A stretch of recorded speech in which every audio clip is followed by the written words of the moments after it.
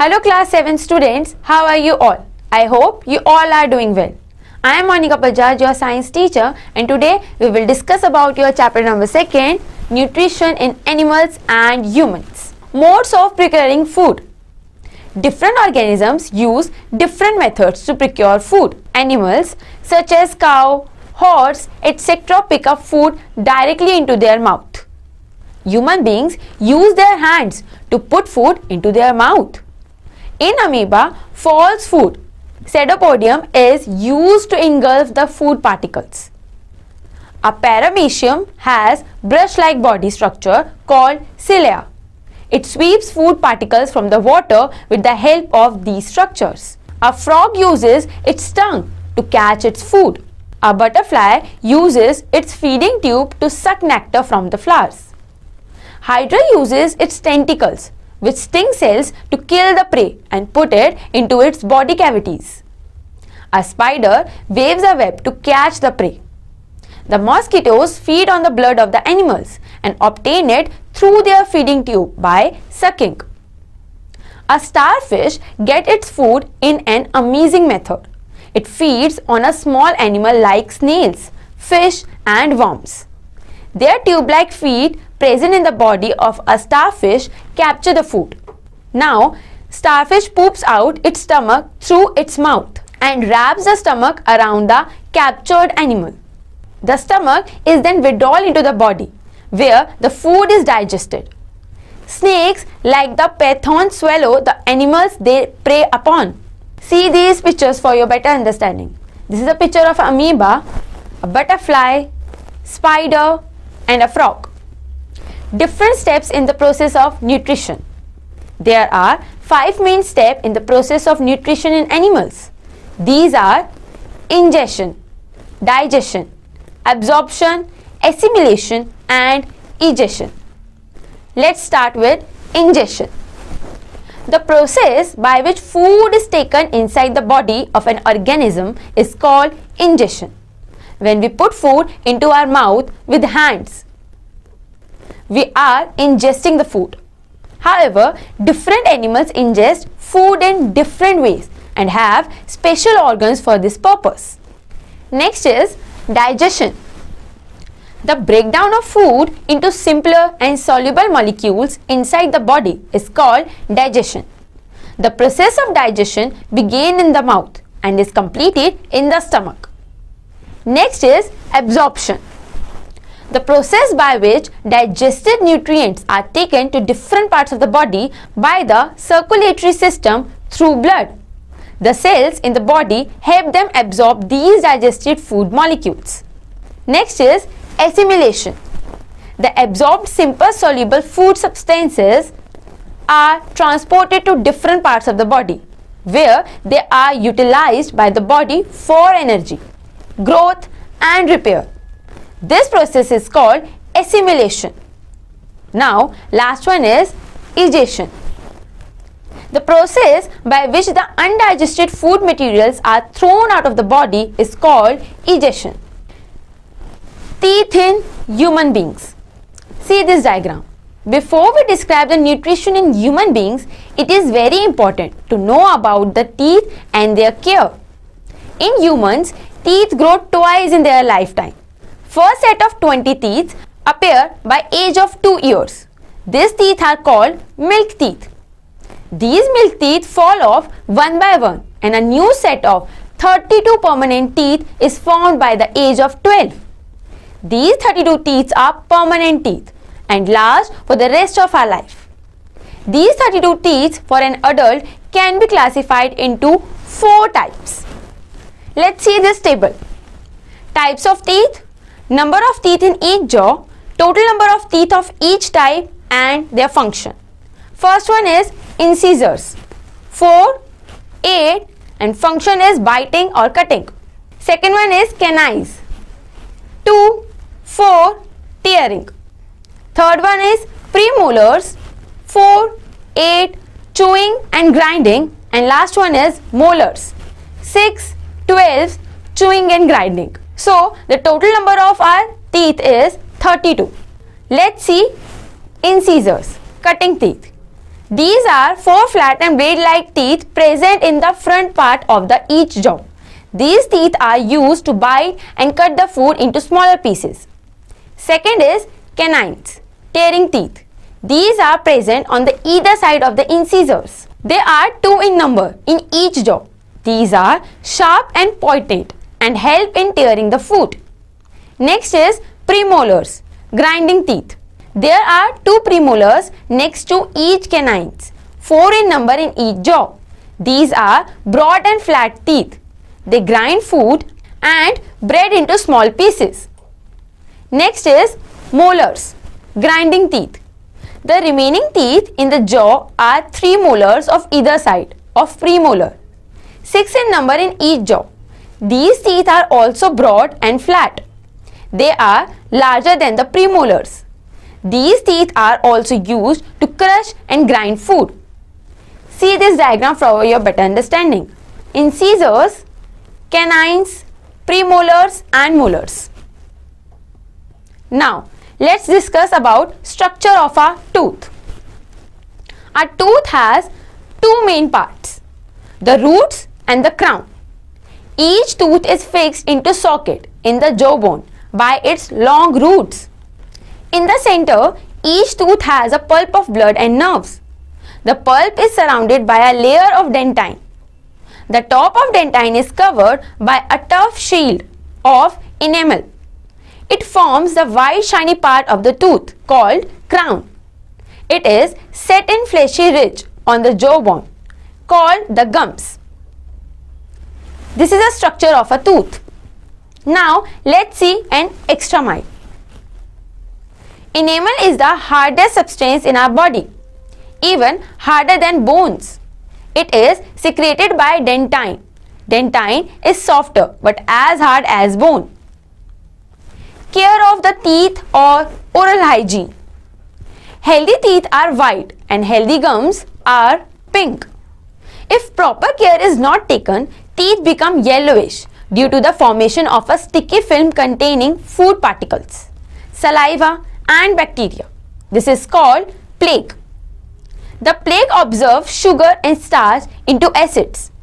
The acid is so formed, dissolves the tooth enamel and leads to the formation of cavity in the tooth. See this picture. Before brushing and after brushing.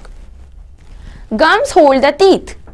The buildup of plaque at the place where teeth meet the gums leads to losing of teeth. You may now feel the importance of oral hygiene. Given below are some helpful suggestions for the proper care of the teeth and gums. Proper brush your teeth every day in the morning and again before going to bed. Massage your gums gently with a soft brush. Proper brushing of teeth keeps them healthy. A soft thread called floss is used to clean between the teeth. Wash your mouth thoroughly with water after every eating. Eat self-cleaning foods such as raw vegetables, carrot, radish, cabbage, fresh fruits, particularly citrus fruits. Avoid eating sticky and starchy food and sweets, chocolates, toffees, ice creams, etc. See these pictures. Correct ways of brushing the teeth. Tilt the brush at the 45-degree angle against the gum line and sweep or roll the brush away from the gum line. Gently brush the outside, inside and chewing surface of each tooth using short back and forked stalks. Gently brush your tongue to remove bacteria and fresh breath. Now let's discuss about the human digestive system.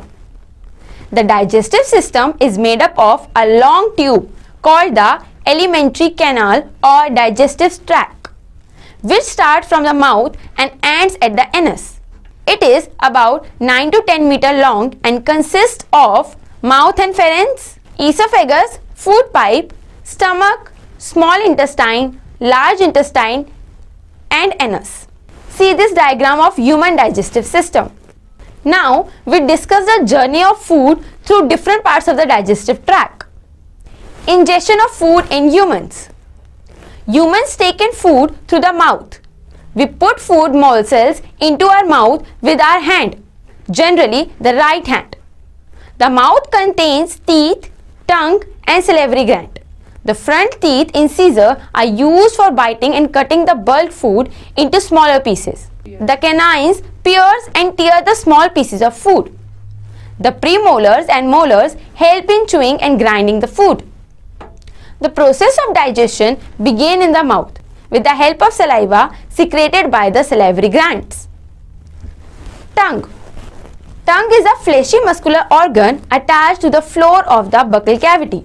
Tongue has taste buds which identify sweet, salt, bitter and sour taste. This is a diagram of a tongue. Functions of tongue. The tongue tastes the food. It helps in mixing saliva with food. It pushes the food towards the teeth for chewing. It helps in swallowing the food.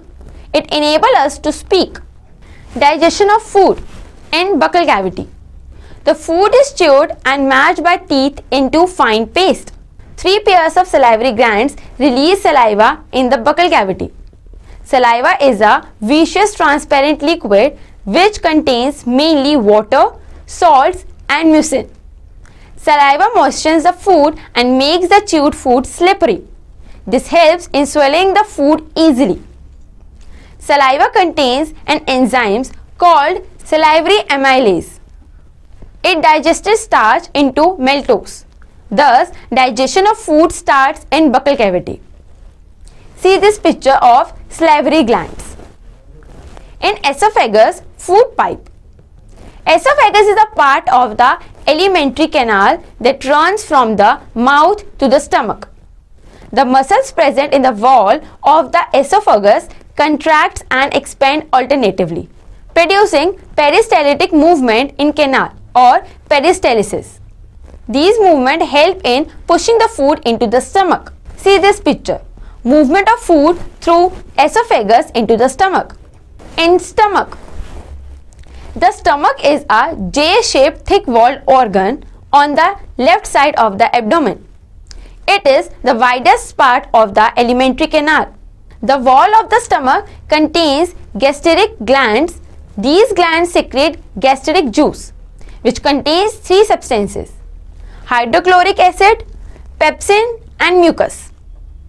Hydrochloric acid kills many harmful bacteria that enter with the food and makes the medium in the stomach acidic. The mucus protects the lining of the stomach.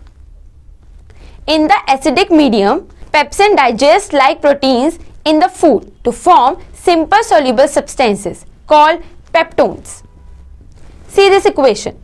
Proteins in the presence of pepsic acidic medium in the stomach gives peptone. Consequently, the food gets converted into a partially digested semi-solid food called chyme. The chyme leaves the stomach and enters the small intestine. In the small intestine. The small intestine is a long coiled narrow tube about 7.5 meter long in length. It is located below the stomach. Here, partially digested food get mixed with pancreative juice from pancreas, bile juice from liver and several digestive juices of its own. Digestion of all the components of food gets completed here, and at the end products are ready for absorption. Absorption in small intestine. The inner wall of the small intestine has a number of finger-like outgrowth called villi. Singular villus. The villi increases the surface area for absorption of digested food. The villi have a network of very fine blood vessels called capillaries. The food substances are absorbed by the villi vessels to different organs of the body. In the body, the absorbed food is incorporated into cell components. This is called assimilation. The food that remains undigested and unabsorbed enters the large intestine. This is a diagram of small and large intestine, and this is a diagram of the villi. Large intestine. The large intestine is shorter in length, about 1.5 meters, but wider than the small intestine. No digestion occurs here. Its main function is to absorb water from the undigested food material. Rectum. The undigested waste from the large intestine passes into the rectum and is stored here as semi-solid feces. Anus. The fecal matter is passed out through an opening called the anus. The process is called egestion. Nutrition in grass-eating animals. Grass-eating animals chew half-digested food and are called ruminants. They ruminate or bring back the swallowed food to chew it again. Observe the cows, buffaloes and goats chewing continuously at the rest, even when they are not eating. All ruminants are herbivorous. Grass is rich in cellulose and is difficult to digest. Many animals, including humans, cannot digest the cellulose. Then, how do ruminants digest food? First, it requires more chewing than it is. Why ruminants have big chewing teeth and with powerful jaw muscles? Ruminants have a unique stomach divided into 4 compartments: S rumen, reticulum, omasum and abomasum. The half-chewed grass is swallowed and it first goes from the mouth to rumen, the largest of the 4 compartments. Bacteria and protozoa present in the rumen break down the cellulose found in the grass. This half-digested food then goes into the second muscular chamber, the reticulum, from where it is sent back to the mouth as cut to the chewed again. This action is known as ruminating. The re-chewed matter is swallowed for the second time. By passing the first 2 chambers, it enters the third chamber, the omasum, where food is broken down into still smaller pieces. Excess water is absorbed. Finally, it enters the fourth chamber, the abomasum, which is the true stomach. Enzymes act upon the food and digestion progresses. Digestion in amoeba. Amoeba, a unicellular microorganism found in pond water, is the simplest living organism. It has a cell membrane and a round dense nucleus which controls all its functions. There are many bubble-like vacuoles in its cytoplasm which help in the digestion. See this diagram. Nutrition processes in amoeba. Amoeba feeds on the other microorganisms found in its surroundings.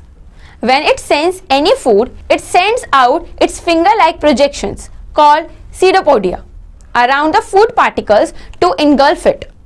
Within a food vacuole, the digestive juices act on the engulfed food to break it down into simpler substances that are absorbed by amoeba. The undigested and unwanted substance is thrown outside the body through the vacuole.